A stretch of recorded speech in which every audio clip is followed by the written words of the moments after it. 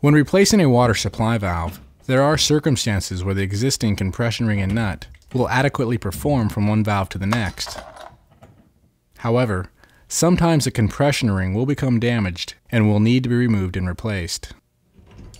There are two ways to remove a damaged compression ring and nut. The first and best way is to use a compression ring puller.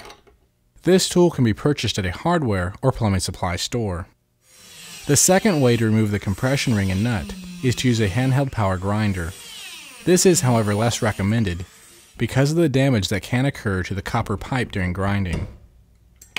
The tools needed to perform this repair will either be a compression ring puller or a set of rib joint pliers, a handheld power grinder, and a flathead screwdriver, depending on the technique that will be used. To remove the compression ring and nut using the compression ring puller, first, place the coupling guide inside the tube of the copper pipe.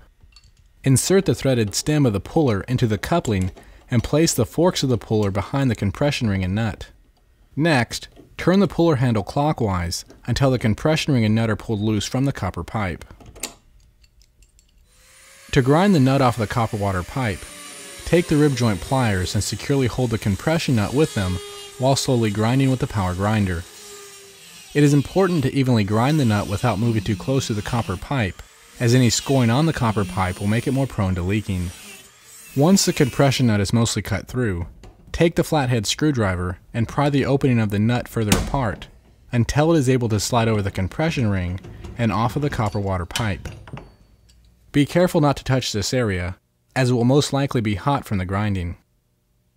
With the compression nut off of the water pipe, take the handheld power grinder and begin to grind through the compression ring. Be extremely careful not to grind into the copper pipe. When the compression ring is cut enough to remove, use the flathead screwdriver and pry it loose from the copper water pipe. Now take the rib joint pliers and remove the compression ring off of the pipe. Now that both the compression ring and nut are completely removed from the water supply pipe, a new water supply valve can be installed.